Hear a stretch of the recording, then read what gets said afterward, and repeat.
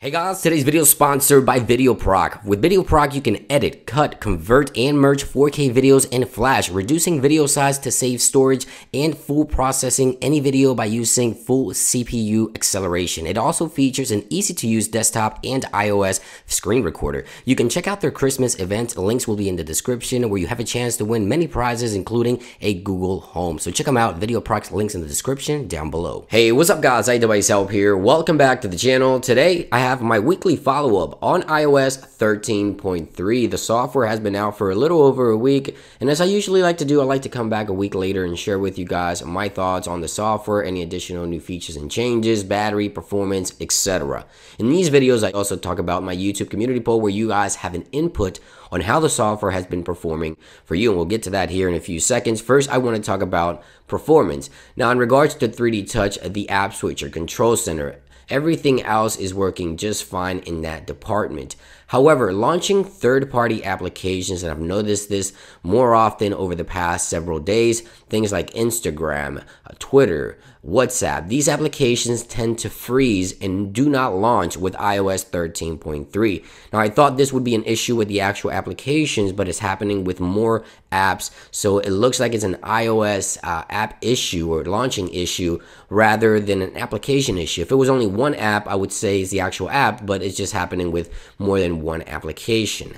Now, in regards to battery health, I know a lot of you guys have a lot of concern in regards to battery health and the battery of the iPhone on iOS 13.3. I do have my full battery test. Links will be in the description for this software. However, on the iPhone 11 Pro Max, my daily device, my battery health has dropped 3% from 100 to 97%. Now I'm using the Apple Smart battery case. I do not know if this is part of the issue because this battery case is constantly sending power to the device, and I'm not sure if that is causing damage to the battery and the battery health of my iPhone, but it has dropped a 3% ever since I updated to iOS 13.3, which is the same time I bought this case as well.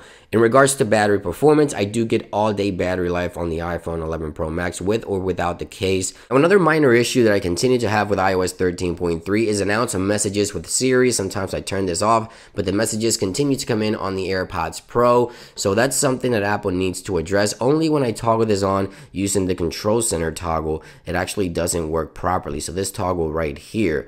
Now let's head on over to YouTube and talk about the YouTube community poll. So this is where you guys also have some input. These YouTube community polls are posted weekly. You can come back every time a new beta or a new software is released, express your thoughts, and also vote. So far, we have 7,300 votes. This was posted 5 days ago. So a 57% of you guys are having a great experience so far. Okay, but still some bugs, 19%. That's where I stand because I still have minor bugs with announced messages with Siri, as I mentioned, as well as app launching issues.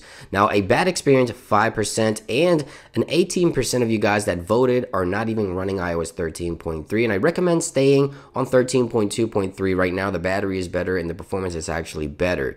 Now let's head on over to some of the comments here. One of the most popular comments, I haven't encountered any bugs on the iPhone SE. Battery life is actually really great. The only device that actually performed well on the battery performance test, spoiler alert, is the iPhone SE. But the optimized battery charging feature isn't working. Now, a lot of people complain about the optimized battery charging feature not working, and this feature is under the battery settings right here. You can activate this setting by going to battery health and turning on the optimized battery charging, which is on by default. In case it isn't on, go ahead and turn it on. But this feature allows to charge the iPhone up to 80% and then charge the extra 20% right before you wake up. So it sort of learns your pattern on how you charge. So if you don't have the same charging patterns every day, pretty much it will not work properly for you. Now, iPhone 7 Plus battery problems. As you see here, the trend continues with the battery performance issues. Right here, another comment with actually 10 likes. Another, bro, battery life is not good. iOS 12 had far better battery life. You see here that battery drained fast on the iPhone 7, the iPhone 7 Plus. This trend continues. Battery issues is the #1 concern. So if you're not running 13.3, stay away until iOS 13.3.1. Hopefully the issues will be resolved in the future in regards to battery. And this is my weekly follow-up. I hope you guys enjoy this follow-up video. Thank you for watching. Have a great day, and I'll see you on the next one. Peace.